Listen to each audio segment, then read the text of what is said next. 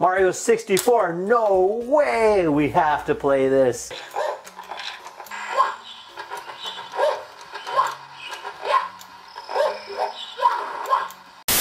What's up everybody, welcome back to an all-new episode of Complex. Today we'll be looking at an all-new arcade machine, kind of, sent by ploylab.com.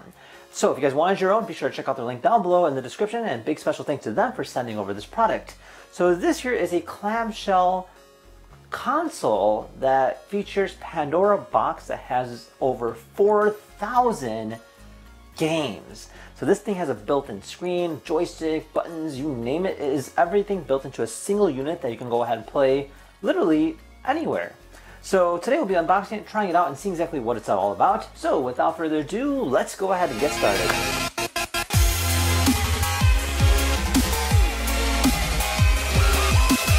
So on top here, I do see, comes with this almost like carrying case.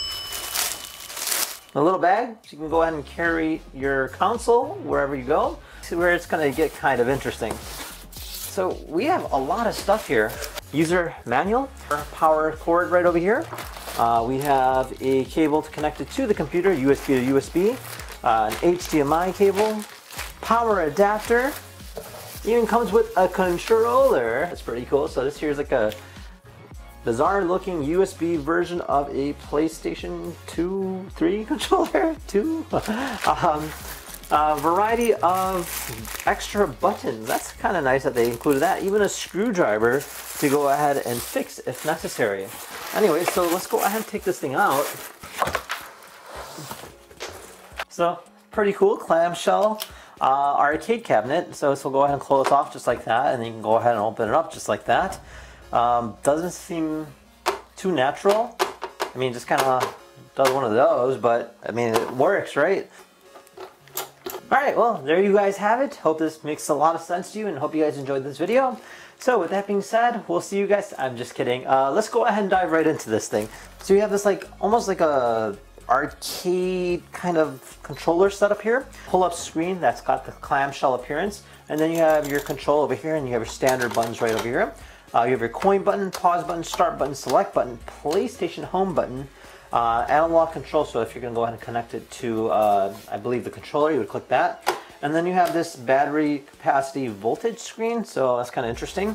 You have your power ports on the back. You have buttons here on the side for power, I believe. And then lastly, you have a carrying handle. So it's almost like a console slash computer system. Alright, so I went ahead and plugged it in. So we'll go ahead and open up the screen now, just like this. And I believe the power button is here on the side, so let's press this. Oh, sweet! That's so cool. Alright, so you can see that there's actually a lot of games. So as we're kind of scrolling through it, you'll see every single game in here. And now you can technically go ahead and hit right page and kind of go through all of them. So you have a total of 402 pages. This thing is insane amount of pages. And they're all categorized by the actual like category itself. So you have fighting games, you have like adventure games. You can go ahead and play Dreamcast games. You can play Sony PlayStation games, Xbox games, 64. It's actually a lot. I mean, there's 402 pages. This is insane. And each one loads up on the spot, which is actually really cool in how they designed this for something this compact in size. Now, obviously, we can go all the way to the bottom just like this, and you can see that this thing just keeps going. And finally, we just cycle through all the games. Obviously, these are older games, so it just kind of gives you an idea exactly what it is. You got Tekken, you got Mortal Kombat as well. You have a Golden Eye, back to this Nintendo 64, I believe. Oh, sweet, Rampage 2! Ridge Racer, Nintendo 64. Man, this game, I gotta play this game. This game brings me back. Oh, sweet. 3, 2,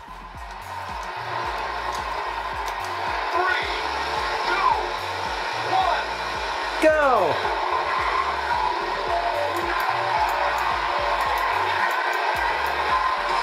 Wow, this brings back so many memories. I remember that helicopter.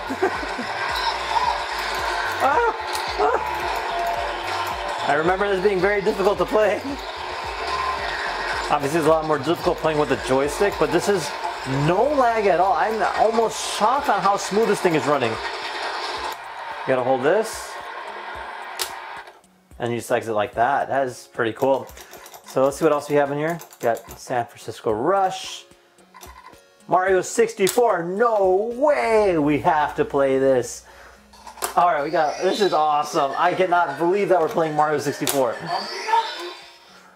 No way.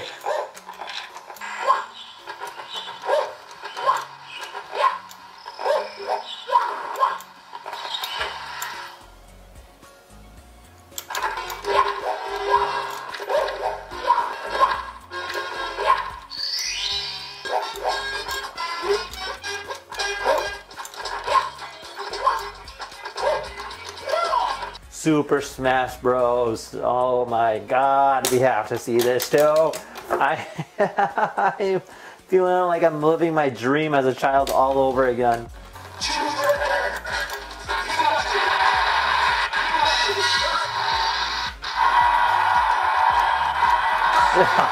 Playing Super Smash Brothers. This is so cool!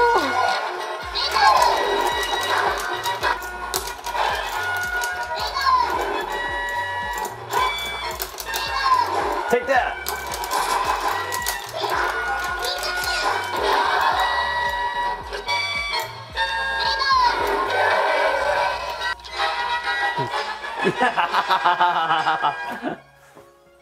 So hold start, exit, back at it again. Super Speed Racer 64. Man, this is so Tony Hawk Pro Skater 2's on here. Oh man, I'm so excited to play all these games. I've always wanted something like this. This is insane, just for the fact that you could WWF Attitude. I used to play that too as a kid. Alright, let's look at some arcade games here. I like how it's kind of categorized. So based on what kind of game you're looking for. So these are all the King of Fighters. We missed up. Ninja Turtles is on here too. Sweet. Got all the Ninja Turtle games. I kind of want to play Initial D.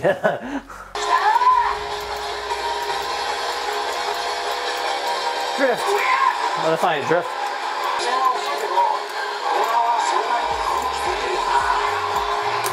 Alright, enough of that. Got Gran Turismo. Right, we're in a Pontiac.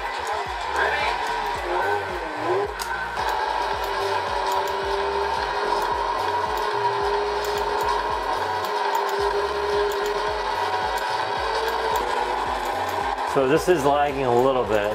That's surprising. But surprisingly, the graphics seem a lot smoother in this game than the original. I find that very interesting to think.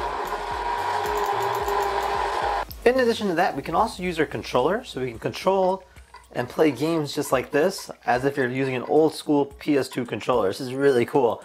So for instance, if we're just going to go ahead and try out a game here, so we'll try like one of these 3D games like Mortal Kombat or Tekken 5.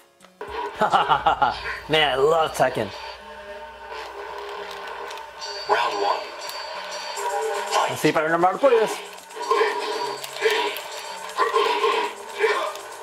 Oh, take that. The cool thing about Eddie is that he used to do breakdancing. There you go. Come on, no, no, no, no. Ah, I had him.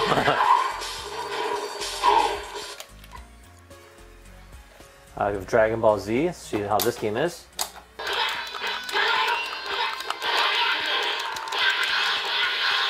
Oh no!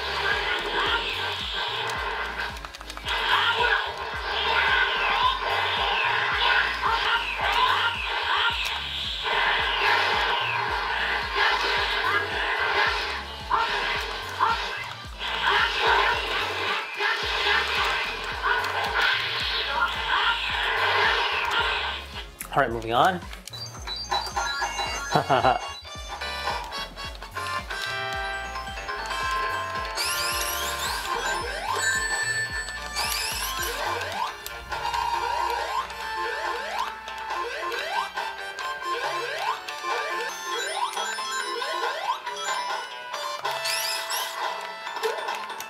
This is so cool. All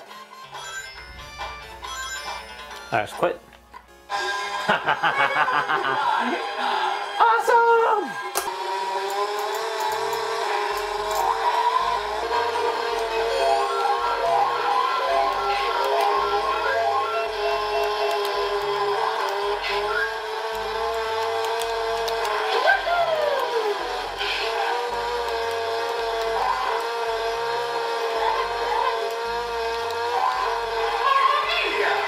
Oh, come on.